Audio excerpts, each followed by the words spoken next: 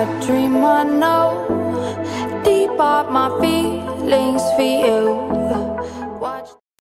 Hello reality viewers, welcome back again to Reality Latest Gist, the home of news and politics. For this channel, we dey drop news every day and we dey react to every videos wey comes our way. And na reality news now we dey drop for this channel, and we dey also dey talk am as e be. If today na the first time we say you dey come across this channel, you are highly welcome. Thank you so much for stopping by. And if you are returning subscribers, I appreciate all of una for una massive support to this channel. I say may God bless all of una in Jesus name, amen. I get video wey I want present to una this very moment, and I go to follow una dey watch the video. After we don watch am together, make we drop our opinion constructively for the comment section. Like our videos and also share our videos if possible. Bye for now. Hello my people, good morning, good afternoon, good evening. Please, I want you to listen to this video. He say not everything will wait for God to do for us, because God already gave you the power to use. God will never come down from heaven come and help you. Now we need to help ourselves to make the movement. Please watch the video. If you watch the video to the end, please watch the video to the end so that you can understand what this man talk about. Something Nigerians are doing that we really need to stop. In fact, two things, particularly regarding this whole judgment that the tribunal judges gave concerning the Peter Obi's petition. We all witnessed the affront. We all witnessed the joke of the tribunal judges in the so-called judgment they gave. Forget all the talks that are going on the side. Some people praising the judgment. We all saw how they used the word ridiculous for the petitioners, both Peter Obi and Atiku. But of course, we know that if we're looking at that word ridiculous, that word applies more to the judgment given by the tribunal judges than to the petition itself. Why do I say so? On all the grounds that the tribunal judges struck out, the excuse they gave was so lame that even a layman will find it very funny. But I'm not here to argue or banter about the tribunal judges, because that's what they expect us to do, and it is part of the things that Nigerians are doing. According to Pastor Sarah Omaku of Family Worship Center, it appears that these politicians, and particularly those behind the politicians, like I always say, don't forget that these politicians are not acting on their own. Yes, they have a humongous part of the blame, but there are forces behind the scenes, forces, international forces, multinational forces that are pulling the strings behind the scenes, that are pushing them to do the things that they do.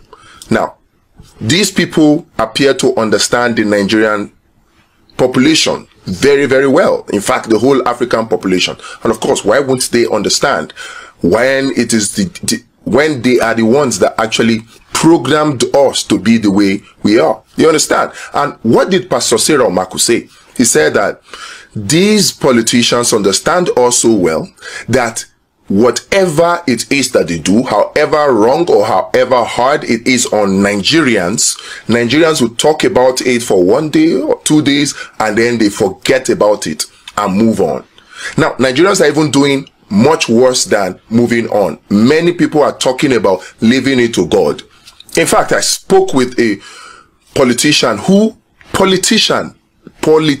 somebody who has risen up to very high positions of political power in Nigeria, and he was saying that, oh, he's not interested in the tribunal judges, that these judges, even the Supreme Court, will not deliver justice to Nigeria and to Nigerians, that what he is looking at is that God will intervene and God will sort it out the way he sorted out Abacha.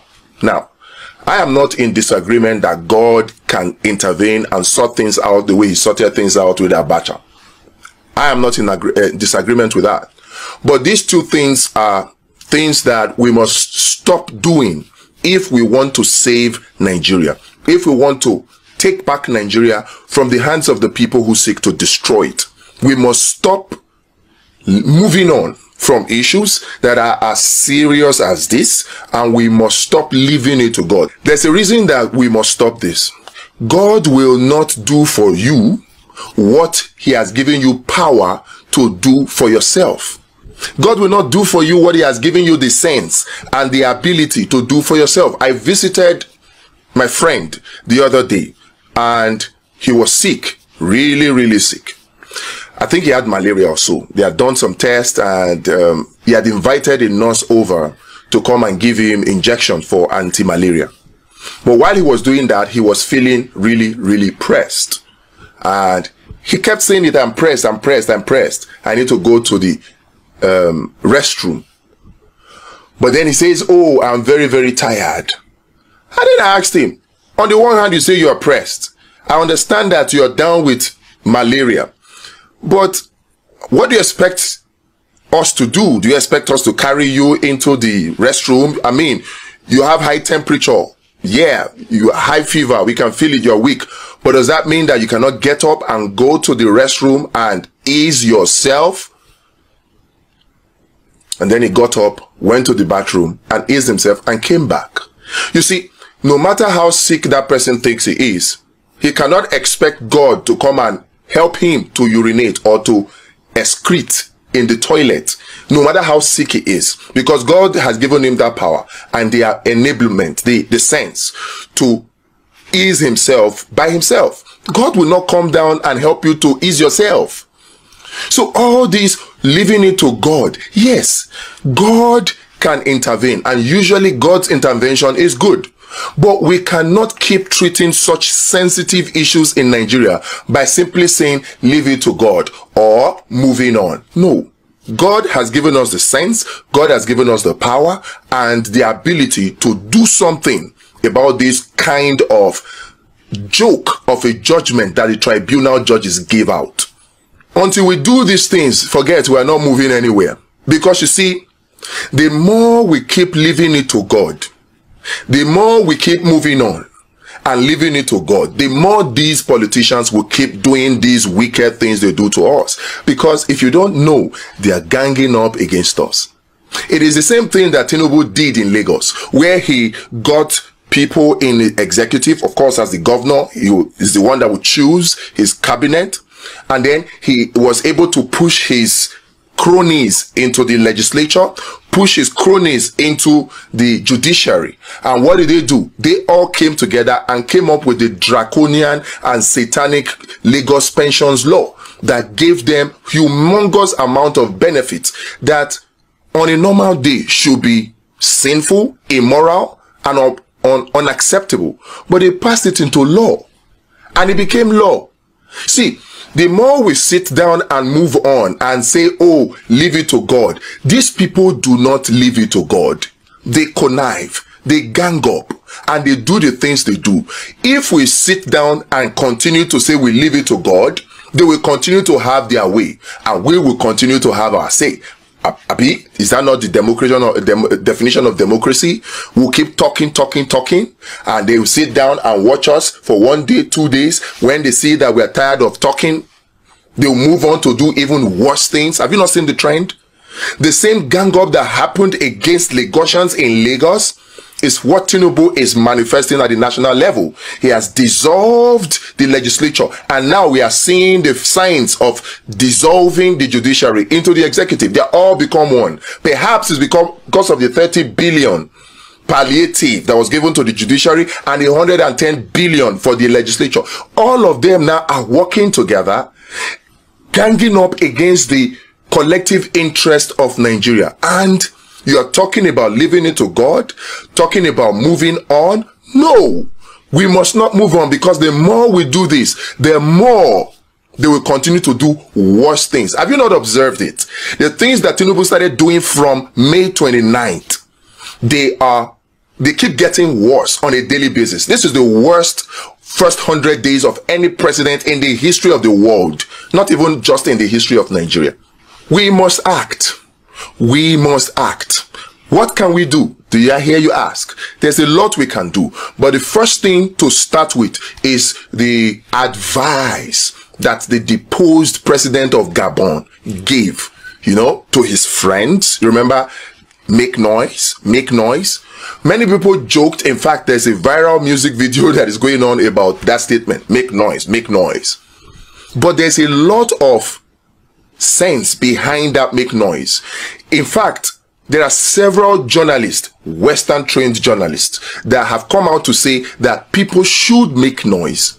When you make noise and keep making noise, then the noise gets bigger and bigger and bigger, to the point where these wicked politicians can no longer afford to ignore it. Yes, make noise. In fact, the more noise you make, the more empowered and enlightened Nigerians are. Many Nigerians are still out there. They don't understand the joke that is in this judgment that the tribunal gave. How do you say that, oh, FCT? Yes, the constitution may say that it must be cited or looked at like a state, but it is not a state. So now that the tribunal has said, oh, FCT is like any other state, so the FCT should be getting ready to have its governorship election and state of House of Assembly elections. But do we have that? No. FCT is special, not in a way that makes residents of FCT more higher in power than any other state. It is because FCT is a melting pot of all the states of Nigeria. FCT is not made up of only one particular group of people, because I hear arguments that some of the supporters and even lawyers, senior advocates of Nigeria are making, that are we saying that FCT is bigger than any other state? Citizens of FCT are bigger than any other state? Excuse me. Who are the citizens of FCT? They are the citizens of all the other states. You have Deltans, you have Lagosians, you have Zamfarans, you have Sokoto, you have people from across the states being in Abuja in FCT. So FCT is a special location by its creation. That's why it does not have a governor and does not have 3 senators like every others, or 9 or 14 House of Rep leaders like the others. It does not have State House of Assembly. It is special. But from the judgment we saw from the judges, who are supposed to be so learned that they are in the members of the inner bench of the bar, look at the judgment they gave. And they gave it because they know. They also know, those behind them know, that when they give such ridiculous judgment, calling the petition ridiculous, Nigerians will talk for a few days and they will go quiet. These wicked politicians will then continue to do even worse things. We must stop it. So what are we going to do? We must make noise. Make noise. As much noise as you can make. Make noise. Make noise. Make noise. That's it. Make noise. I've said it. These politicians will keep doing these things they do because they can. Many of them have dual citizenships. They have houses, they have money stashed away in other countries. The more they can do this, as long as they can do this, as long as they can jet out to get health benefits abroad. The other day, Oju Zokalu went to America for health reasons. Tinubu always goes out to either France, to UK now, and others go to sometimes even India. So long as our government officials, in fact, all government workers, so long as they can travel abroad to save money abroad, to seek medical treatment, to get education, as long as they can do these things, Nigeria will be where it is. They will continue to gang up against Nigeria and Nigerians. You see, when it comes to these people, there's no religion that divides them. There's no ethnicity that divides them. They have one religion, and that's elitism.